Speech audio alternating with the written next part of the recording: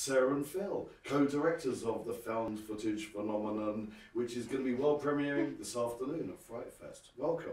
Thank you. Hi, thanks for having us. Have you guys been to FrightFest before? I have, yes. 5 years ago, my film Cruel Summer world premiered here when it was at Shepherd's Bush. Of course. So that weird year. Yep. The strange limbo. It was, yes.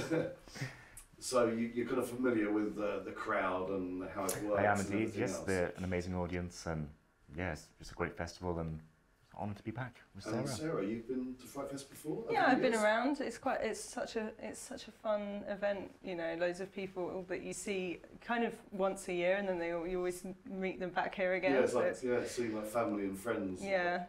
Especially this year's been a bit weird, obviously, with the whole COVID scenario. So there's a lot of people not here, but then there's also a lot of brand new faces. So it's a kind of weird one. Tell us about your backgrounds first of all. Over to you, Phil. Yeah, so my background is Blu-ray production, so that's where Sarah and I actually met, is through Blu-ray production, so it's through 101 Films. Mm-hmm. So yeah, the day job is helping to produce Blu-rays, but from that I started doing camera work on really dodgy films for the Asylum and the American company. Great films. Oh yeah, the best shockbusters you've ever seen. And so I got experience through that, and then learning how sets run, and then that led to Cruel Summer. Mm-hmm. That then led to an understanding of the distribution side of things. And so I've kind of become a jack of all trades. So I've gone from filmmaker to distributor, and now back to filmmaker. And Sarah?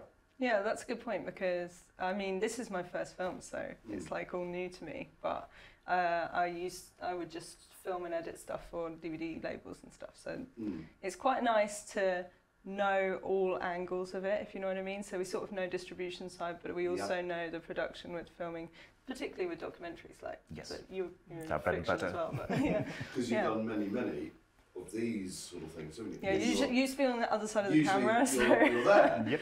And because I've done a lot of commentaries, well, a bunch of commentaries with you. We did one with Sean Hogan, didn't we, for Spookies? Oh, that was fun. and me and Jake West doing Prom Night. So yeah, but how does it feel to be on the other side of the camera? Not great, to be honest. Really? There's a reason I like bar. being on the other side of the camera, because you can control it, I guess. When you're in, it's very but it's super fun, and it's sort of found footagey, breaking the fourth wall. Yeah, it's kind of but you're not in the film though. No, God. So this particular project, how did it come out? Whose idea was it? What was the genesis? Well, I was working on the Blu-ray of Lake Mungo.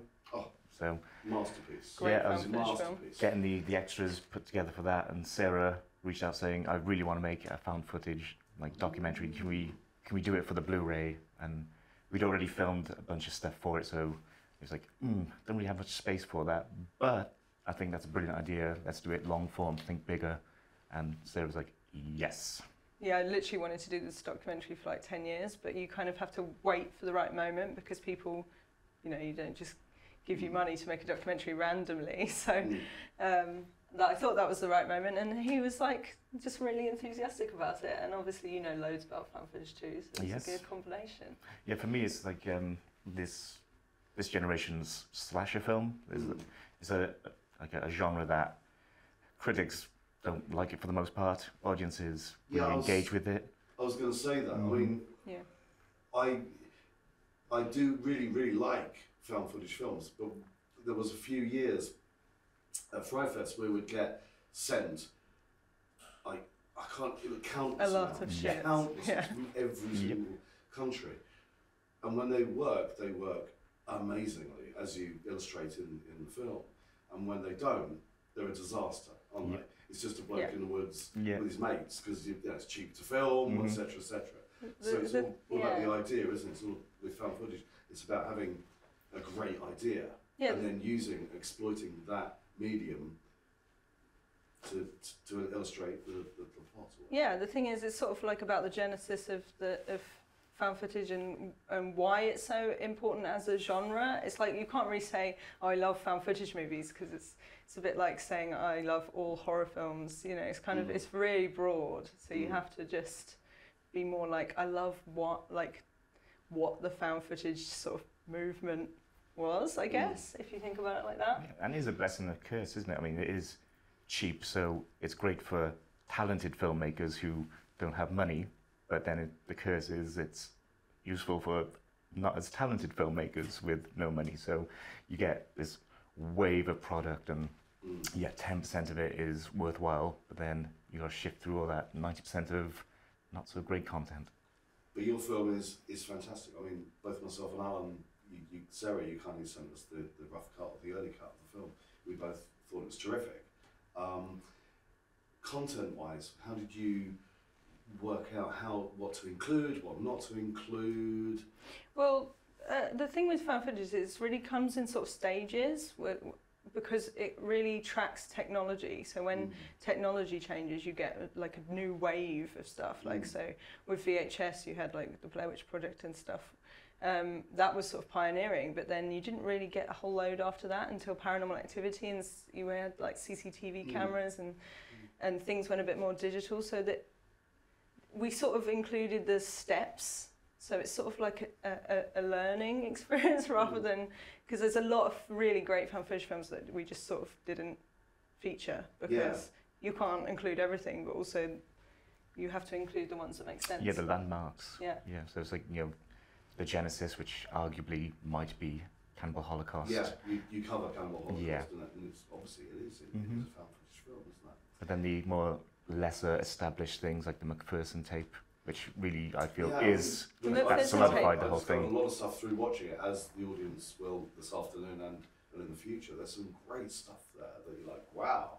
The McPherson tape is amazing because it came out in 1989, which is like a whole decade before Blair Witch Project. But not loads of people saw it, and the people who did see it literally thought it was a real UFO video. You know, like before YouTube, they'd show their friends and be like, "We've met loads of people who were like, I actually thought that was real when I was a kid." And so it's interesting because that, like being the whole 10 years before, you're like, oh wow, I didn't really realise that was even in the genesis of found footage, but it is. Was there much that you shot or would love to have included that you had to kind of edit out? Were you quite brutal to make it so it wasn't a 2.5 hour or 2 hour doc? Yeah, well, we got so much footage, so yeah, we could have turned it into like an 8-hour film at one point. It could have been a series, but it's like, no, we want to make a standalone documentary that is as lean and concise as possible. Yeah, we didn't really believe in we had to making cut it people too out. long. Like there's interviewees that we've spoken with that aren't in the film. Yeah, sorry guys. But with I think you're right. I think the length is absolutely perfect for it because it is a very specific part of the genre. Whereas we had Woodland Stark and Days Bewitched, which was 3 hours plus. But that subject matter kind of lent itself because it was when. All around the world. Yeah, we really didn't want to go off on too many tangents, so there's this whole like reality TV section of sort of found footage that we just couldn't cover, you know, films like My Little Eye and things like that, 2001, but it's just because where they landed right after Blair Witch, it didn't make a huge load of sense to navigate off to that and then come back in with Paranormal Activity, so we just and we're doing stuff like the 70s horror as well, where realism was a big thing, so like Texas Chainsaw Massacre and that wave of 70s like grindhouse cinema and how that helped influence like the aesthetics. You could do a whole film just on the influences before like Blair Witch, so you have to be quite brutal with the influences. I think we quickly just getting to the point, wasn't it? We had to quickly get to Blair Witch. I think you still only get to Blair Witch like halfway through. Yeah, it's nearly an so hour. It's quite a lot of Genesis already. But if you were to make a film yourself and not a documentary, an actual feature, a narrative feature, would you make a found footage film, or would you do something totally different? I would totally make a found footage film. Hey. I'm trying to think cutting edge ways. So I'm thinking. You have to think of a new way. Yeah, that doorbell ring. Oh, do a found footage film with the doorbell. And obviously, folks are seeing it here at FrightFest for the first time this afternoon.